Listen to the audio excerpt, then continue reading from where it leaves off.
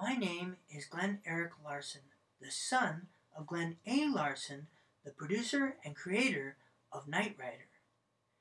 Knight Rider is a story of a man who fights for justice with the help of an artificially intelligent supercar. One of the great themes of Knight Rider is that one man and his car can make a difference.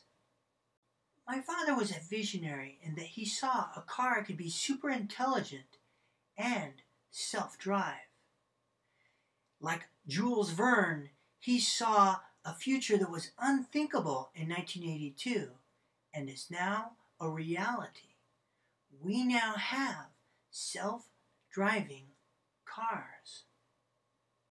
I remember when my father was meeting with Michael Chaffee, who was the designer of the Knight Rider car.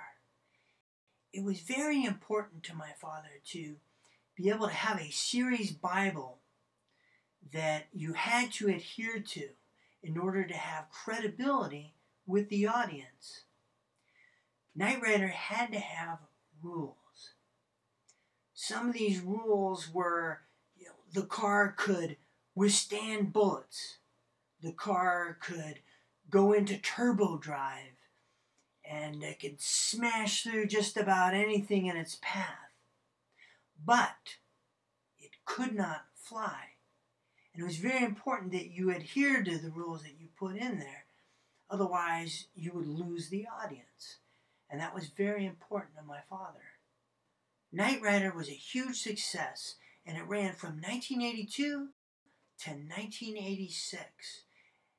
It has also undergone many different incarnations.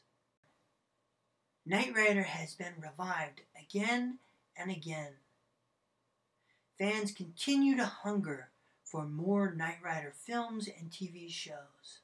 Fans continue to resonate with the idea that one man and his car can make a difference.